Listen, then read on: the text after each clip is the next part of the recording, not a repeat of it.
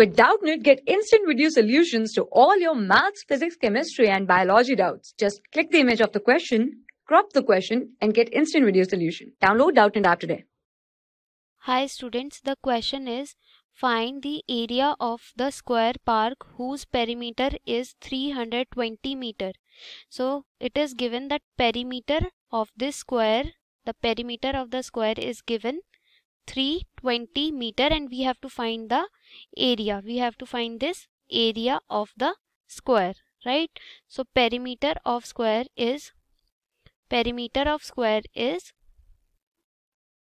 4 into side. 4 into side. So from this formula we can calculate the side of the square.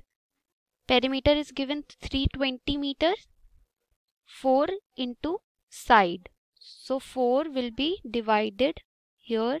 320 divided by 4 is the side, right? So 4 into 8 is 32 and 0. So side will be equals to 80 meter. The side of the square is 80 meter. Now we have to find the area of the square park.